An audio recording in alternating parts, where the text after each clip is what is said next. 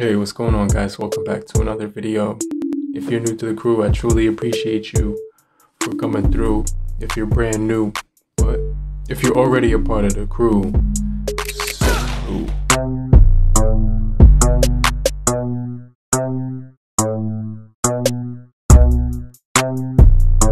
So today we're going to be talking about this device called the T-Mobile REVVL 4 Plus.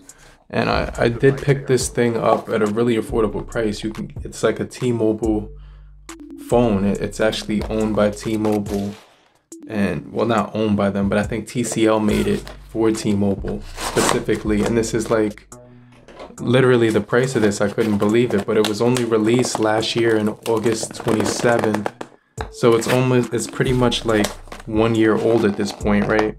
So it's got Android, I believe, 10 on there, but I'm gonna see if there's like any updates available with this thing. Let me just kind of open this up and see what comes inside of the box. So put this off the side. So this is actually renewed right here. It says, "Hi there, I'm your new Amazon renewed device. Nice to meet you." And then it just tells you about the renewed program. But you can see this device does come with you are eligible for 20. So that's pretty cool. It does come with a brick, and it does come with a charging port and a SIM remover tool as well. So those are the three things that it does come with. You get the Type-C, the travel adapter, so pretty much everything you would need. And then they put it in this bubble wrap packaging.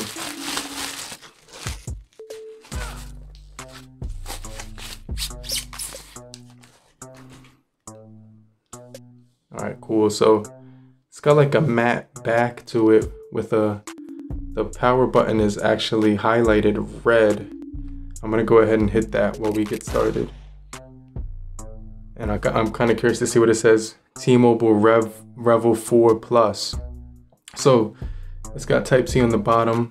It's got headphone jack at the top, volume rockers and power button on the same side right here, which is pretty cool to see.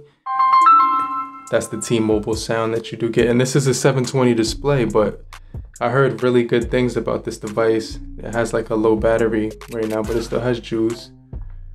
And it doesn't have that, like, you know, let me just show you the setup, because there was no setup process right here. It looked like somebody had already been using it. So let me just kind of see what happens when you go into this thing. Let's go to text messages to see if that's cleared out.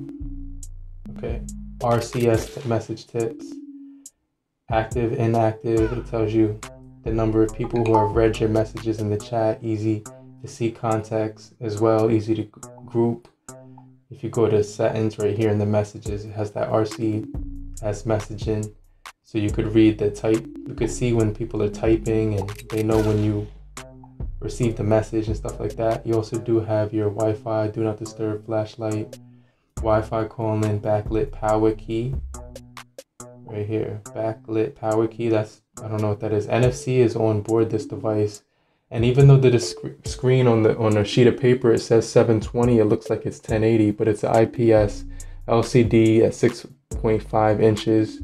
It's got 720 by 1440, 18 by 9 aspect ratio, 247 for the PPI. So pretty good right there. And then it also does have a 6 megapixel camera, as well as a 5 megapixel on there as well.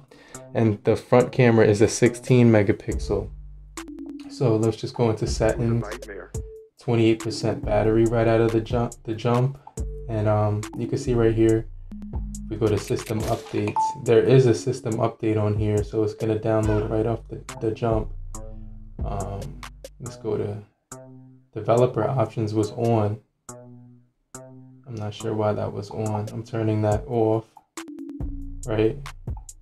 And then let's see, so that shouldn't have been on, but it was on. And then let's see right here, you have security, March 2021, which is pretty recent. And let's see what it says right here. So it's updating the system software. We can hit, what is it saying? Oh, so there's no, I didn't connect to the Wi-Fi, so that's why it's not going to download, right? So what else do we have on here? So if you go to storage, Right here you can see that there's no photos on here, but it does take up 13 out of the 64. As security, we do have your swipe to unlock, as well as pin password, pattern face key as well. And then inside of your system, we do have something called system updates, gestures, three navigation buttons is on here as well. And then everything like that. So let's go to battery. You can see we have the battery percentage, the screen performance on here. We also do have display, where we have reading mode, and we do have the dark theme as well. You can turn that on, adaptive brightness and things of that nature. So the device does feel pretty cool. You can kind of get fingerprint marks on here if your hands are sweaty, but that square cutout kind of reminds me of the Google phone, the Google Pixel 5 or something. And then that it's like a raspberry colored power button. I don't know if you could see. That looks really cool. It just stands out from the rest of the phone. It was a nightmare. So fingerprint is on the back of here. And so far this does look pretty cool as far as the overall phone. I'm gonna go into camera real quick and let's see what it does. When I do take a photo right here, I'm gonna take this photo of this guy. And then I'm going to take a photo of this guy right here in portrait. And then this one is kind of in low light over here. So I'll put all three of those shots up, and then I'll just take a picture of my face and go through some of the camera settings as well. So this is a portrait shot, how it would look in the nighttime or like low light or whatever. So let's just take a look at how that looks. Actually pretty good detail. It did show that I got bitten right here by a bug on my neck, so that's kind of crazy. And then you could kind of get the details on that, right? This is the low light shot, and that came out pretty good, really good. A lot of details on this thing, even on the weapon and the arm. Also, it did a pretty good, decent job capturing all the details. On this guy right here, you can see the dust particles and stuff. And even this one is like a really good photo. Crystal clear quality under ideal light conditions. So that's really cool. Let's go back. So this is pretty much the REVVL 4 Plus from T-Mobile. I got it renewed. You can get it. I'll leave a cheap link so you can see where you can pick it up, but it's honestly pretty cool. Let's see if there's any accounts added on here. There's no accounts added on here. But it does have a smart manager system right here, which is pretty cool. So you can auto start apps, battery percentage right there, and free up memory.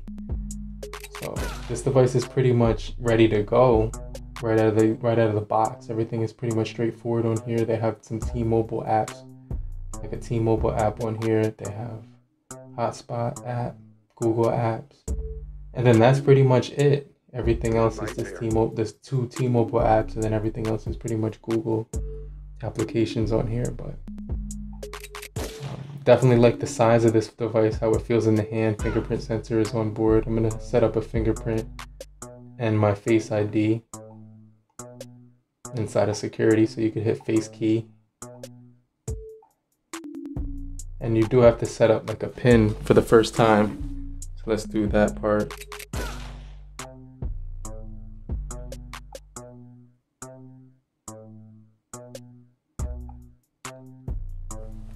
So this is what it would look like. It's asking me to scan my face. And that happened really quickly, as you can see right there. And it says you could go ahead, just turn on the Face ID. So when I lock the display and look at it, it automatically unlocks. And that's really responsive. So so far I'm liking this device, right? It does have, for the processing chip, we're gonna get into in pretty much in the next video. I'll show you how that is, but 665, 11 nanometer processor. So it's the same one that we got on the Moto G devices, the Moto G stylus, but you know, 1080 by 30 as well for the camera. I don't think it has 4K on here. Let's go to video. Image stabilization you get on here. Let's turn that around.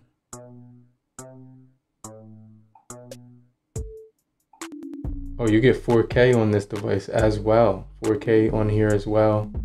You can change the storage to internal or external depending if you have an SD card. And a lot of cool features on this. I'm kind of looking forward to trying this out, testing out the cameras, because this definitely looks like a cool device to play around with. We get 10 times zoom on the camera as well. Has a nice vibration when you do that. Video, we get 10 times as well. We also do get, let's see if there's any zoom on the portrait. There's no zoom on the portrait, but you can control the aperture right here on the camera. That's really cool that they let you do that. And then you get a beauty effects on here, so you can actually make your face different. But I'm impressed with the picture quality on this thing.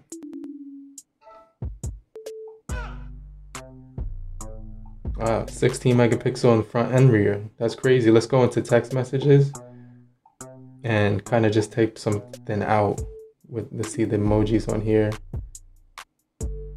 So they have some, not all of the emojis. They don't have every single new one, but they do have a majority of them on here. So, you know, that's pretty cool. But let me know what you guys think about the REVVL 4. You know what I'm saying? This does feature a lot of cool things. Bluetooth 5.0. It's about 130 bucks right now. 5,000 milliamp hour. Well, actually, the battery on here, let me see. Yeah, 4,000 milliamp hour battery on here, but definitely think this device is still pretty cool. I'm gonna check this out in a little bit more detail. Try to get it up to date and everything like that. And that facial ID is pretty quick. But it has the rear fingerprint right here too. But I'm gonna get right back with you guys and be in the comment section to answer your questions, and I'll check you guys later. But if you found this video helpful, subscribe and get notified for more videos just like this, and hit the like button, and I'll see you guys on the next video. Peace.